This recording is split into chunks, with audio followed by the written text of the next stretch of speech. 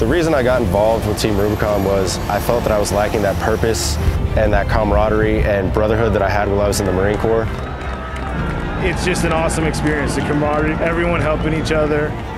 I hit that course, and if I happen to struggle along the way, there's going to be people out there to give me a hand. For the rest of your life, first time something at least once a week. Because when you're first timing things, that's living your life to the fullest. That's how you honor those people that give service and sacrifice to us, our first responders and military. The only way you can fail today is you did not find your best. I couldn't think of another better way to live than running a Tough Mudder event.